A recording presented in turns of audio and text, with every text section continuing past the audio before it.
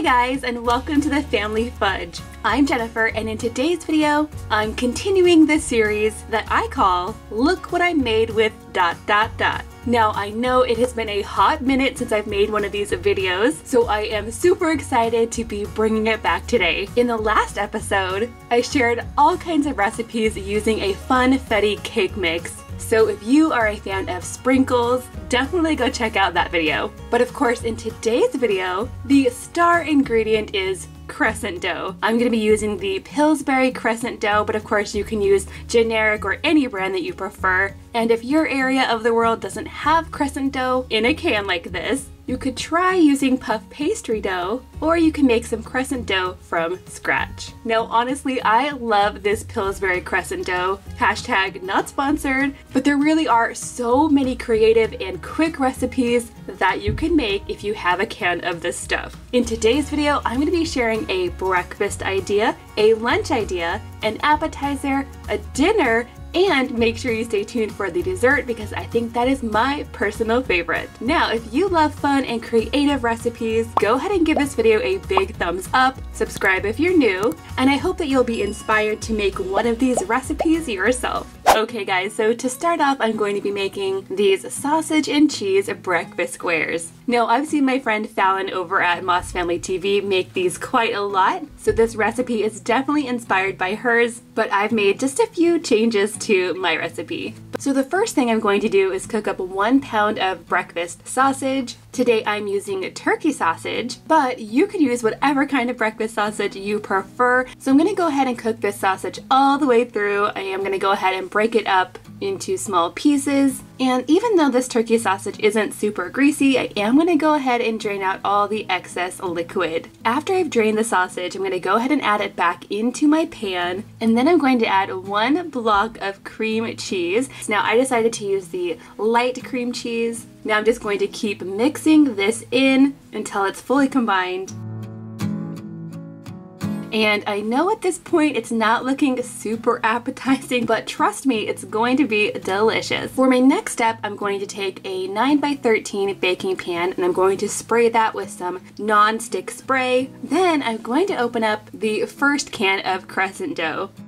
Now the idea is to roll this out so that it's covering the bottom of our baking pan. And you guys, if you're using the Crescent dough where you need to pinch it together, now would be the time to do that. So I'm just going to press this down so it's as even as it can be. Then I'm going to add the sausage and cream cheese mixture. Now that I've kind of evenly dispersed the sausage and cream cheese, I'm just going to gently spread it out so that it's one nice layer. And I am being gentle because I don't want to disturb the Crescent dough that's on the bottom. Next comes the cheese. Now I'm using about 2 cups of sharp cheddar cheese. But what is super great about this recipe is that it's totally customizable. So if you wanted to use mozzarella or pepper jack cheese, you definitely could swap it out and make this recipe your own. So now that I have my cheese layer on there, the next step is to add the other sheet of Crescent dough. And this part can be a little bit tricky. I definitely think the sheet of Crescent dough is much easier to deal with at this point than the little triangles would be. So I'm just going to roll this out all over the top. I'm going to do my best to kind of tuck in the edges.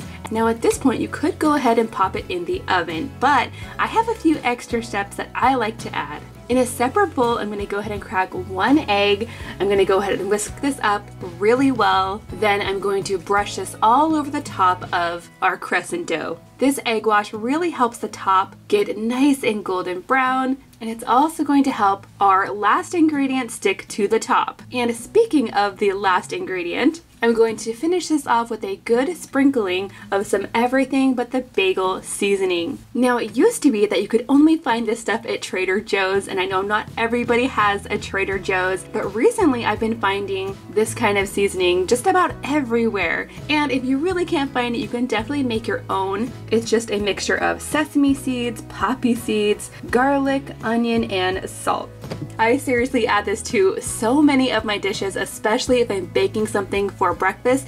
It is delicious. So now I'm going to get this into my preheated oven at 375, and I'm going to cook this for about 16 to 18 minutes. And you guys, here is the final product. It is golden brown and it's making my entire house smell like a bakery. It is so good. Now I like to cut these in little squares so they can be eaten kind of like a finger food. These are perfect for breakfast, but you could definitely eat this for lunch or dinner. I like to serve these with a side of fresh fruit and a little bit of salsa or ketchup to dip them in.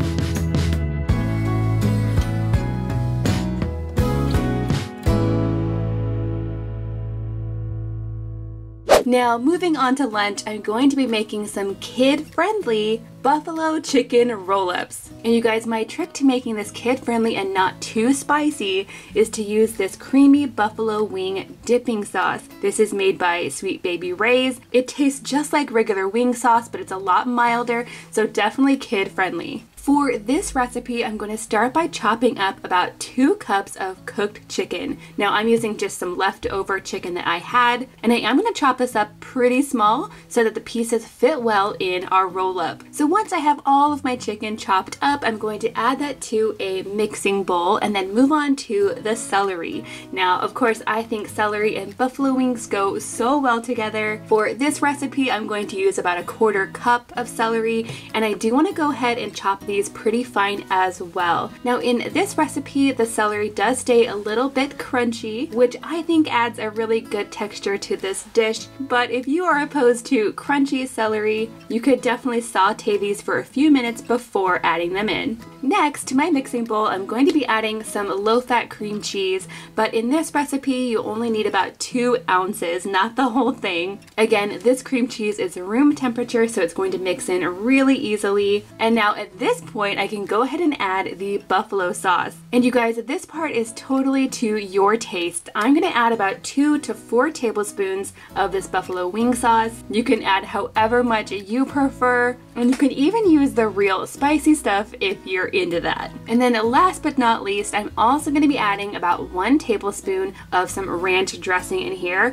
I think the combination of ranch and buffalo sauce is really good together. It just helps add a little bit of extra flavor in here, and of course, my kids love ranch. So now at this point, I'm going to mix everything together, and I'm going to recommend at this point you give it a little taste. Since everything is cooked in here, it's totally safe, but you just want to give it a taste because you might want to add more hot sauce. And if you do, now would be the time to do that. I ended up adding about 2 more tablespoons of the buffalo wing sauce because I wanted to have the buffalo flavor, but I didn't want it to be too spicy for the kids. So now it's time for our crescent dough, and for this recipe I am using the crescent dough sheet. Now to this dough I'm going to go ahead and sprinkle a little bit of flour on top, that way I can roll this dough out just a little bit with my rolling pin. And I do have this on some parchment paper just so that nothing sticks. So as I'm rolling this out, I'm not trying to get it much thinner or much bigger. I just want it to be a little bit thinner, that way it cooks a lot more evenly and the center of these rolls won't be left doughy. So now at this point I can go ahead and add the buffalo chicken filling, and this is basically like making savory cinnamon rolls at this point. I'm going to spread the filling all over the dough, and once I have that all spread out, I'm just going to sprinkle a little bit of cheddar cheese right on the top. This cheese is going to add extra flavor, but as it melts, it's also going to help keep our buffalo chicken rolled up. It's going to act kind of as a binder or a glue in this dish.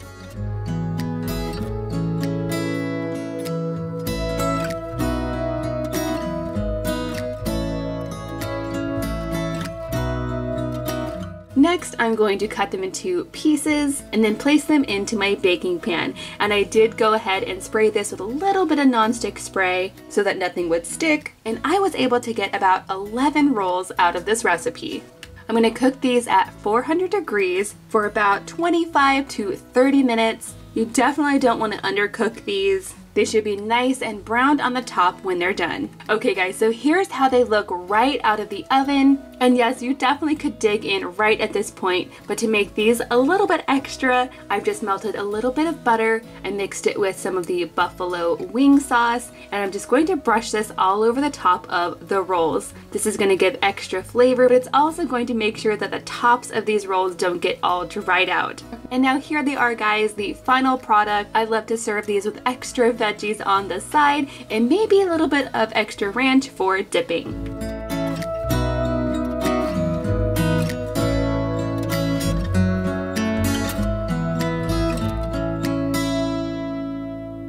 Okay guys, next up I'm going to be making these better than takeout cheesy garlic breadsticks. This is probably one of the easiest recipes of this entire video, and this would be a great recipe to have your kids help you make. I'm going to start by taking about 1.5 cups of shredded cheese, and I'm going to add that to a mixing bowl. To this, I'm also going to be adding about 2 tablespoons of grated Parmesan cheese. And then to season this up, I'm also going to be adding about 1/2 teaspoon of garlic powder. If you really love garlic, you could add more, or you could even use fresh garlic. And then I'm also going to be adding about 1/2 teaspoon of Italian seasoning. Now I'm going to go ahead and mix this all together. I just want to make sure that the garlic and the herbs are evenly dispersed. Well, as even as possible.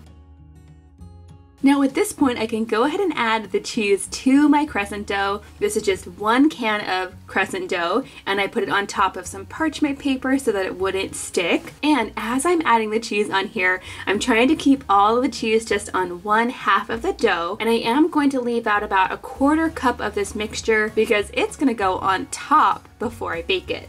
Now you guys, I did tell you that this recipe is super easy because at this point all you have to do is fold your dough over, and then you're going to want to brush a little bit of egg wash to the top of this dough as well, and sprinkle the remaining cheese right on top. I'm going to add this to my oven at 375 for about 18 to 20 minutes. And at about the halfway mark, I do like to go ahead and take it out of the oven and sort of score the pieces like this. And that's really what's going to help create bread sticks. Once this is done, it will be a nice golden brown color. And with the herbs and the garlic in there, your entire house is going to smell amazing. Now, if you are a fan of cheese, you will definitely love these. Check out that cheese pull. These are so quick and easy to make. I like to serve these with some veggies on the side and a little bit of marinara sauce for dipping. Now moving on to a very special dinner idea, I'm going to be making a classic taco ring. Now this is a recipe that's been around for a long time. It is super delicious, it looks impressive, but it's actually really easy to make. For this recipe, I'm going to start by browning up 1 pound of turkey.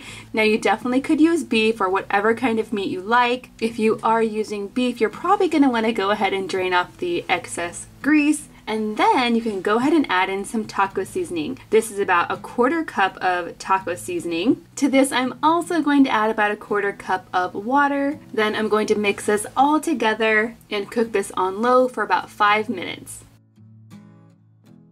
So now that the taco meat is done, I want to go ahead and prepare my pan. This is a large cookie sheet, and I do want to spray this with some non-stick spray. And you guys, for this recipe, I'm actually going to be using 2 cans of crescent dough, but you do not want to use the crescent dough sheets for this. And as you can see, that's because you're actually going to be taking each little triangles and you're going to place them in a circle, kind of overlapping like this. Like I said, it takes 2 cans of dough to make this. And once you're done, it should kind of look like a sun. Now I'm just going to go around the edges and press them down slightly just to make sure that all stuck together. And this is also going to give me plenty of space to add in the filling. Right around the center, I'm going to add all of my taco meat. Once I have that on there, I'm also going to do the same thing with some salsa. This is just mild salsa. And I'm not even adding that much in here because I do want my kids to eat this. And if I put extra salsa, they probably wouldn't appreciate it. So now I'm going to finish this off with a sprinkling of cheese. And then here comes the fun part. I'm going to take each little triangle piece and bring it up and over the center, and I'm going to tuck it down in the middle. And I'm just going to continue this process all the way around the taco ring. Now, as you can see, this is not going to completely cover the filling. You are going to see some peeking through just a little bit, and that's totally fine. That's what you want. Now you guys, this next part is totally optional, but you know I love to add an egg wash on top of my dough. It makes it nice and shiny and golden brown. Then I'm going to get this into my oven at 375 for 20 to 25 minutes. And check it out, you guys. This came out so good. It smells amazing. I know you're gonna want to give this one a try for sure. I'm gonna serve this one with a little bit of salsa on the side. And then I'm going to basically build a little salad in the center as well. So in here I'm adding some shredded lettuce. I'm also going to add some tomatoes, some olives, and some cheese. Now you guys, I love this recipe, but I also really love this method of creating a stuffed ring. And you really could use this with lots of different recipes. You could make a breakfast version of this, you could make a dessert version of this. The options are endless.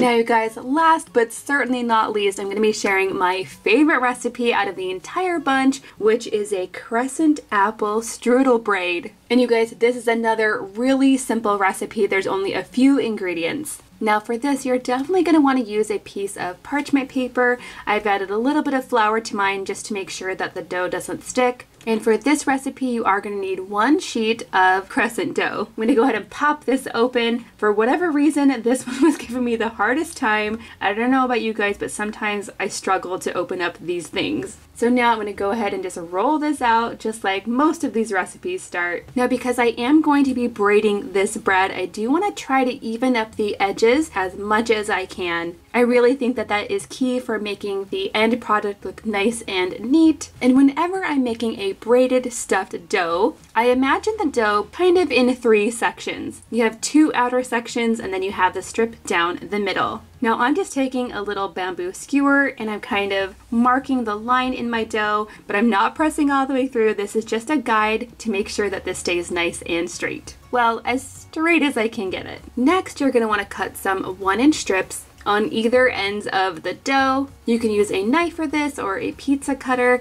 Today I'm just using some kitchen scissors. And the idea is that you're going to want to have the same amount of strips on one side as you do on the other, and you're going to want to try to keep these strips as evenly spaced as you can get them. So once I have all of my strips done, this is what it looks like. And at this point, I'm going to actually set this aside and I'm going to prepare the filling. To a separate bowl, I'm going to add in 1 can of apple pie filling. This store-bought stuff is ready to go. It's super quick and easy. And if you wanted to, you definitely could use cherry pie filling, strawberry pie filling, or even blueberry if you're not a fan of apple. But of course, I love apple pie filling, so I'm going to go ahead and use that. And to this filling, I'm also going to add about 1/4 cup of walnuts. Now, if you don't like walnuts, definitely leave those out. But I really think it adds more of a homemade taste to this super simple dish. So now all I'm gonna do is add our apple pie filling mixture right down the center of the dough. And whenever I'm making one of these braided bread recipes,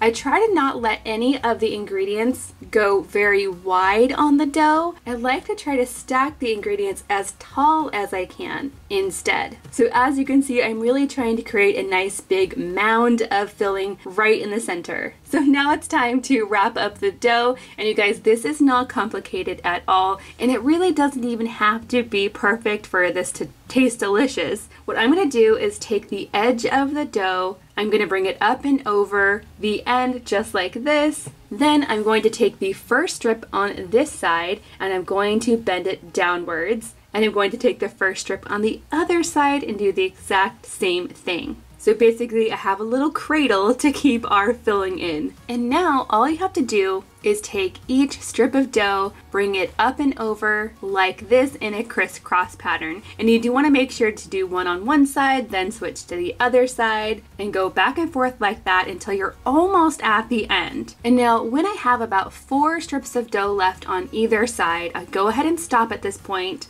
and I repeat the tucking in process that we did at the beginning on the other end. So the dough goes up and over the edge, then the 2 pieces of dough on the end get folded downwards. You're going to want to pinch off any extra dough, and then if my braid got a little bit crooked, I do try to straighten it out, flatten it out a little bit. Now before I pop this into the oven, I'm also going to give this a light egg wash all over the top, and then this next part is optional, but I'm going to sprinkle a little bit of this cinnamon toast crunch dust right on the top. And you guys, this cinnamon toast crunch dust is really just cinnamon and sugar mixed together. This is going to leave us with a nice shiny and sparkly crust right on the top of this apple strudel. I'm going to cook this at 375 for about 15 minutes, and once it's out of the oven, it's going to look something like this.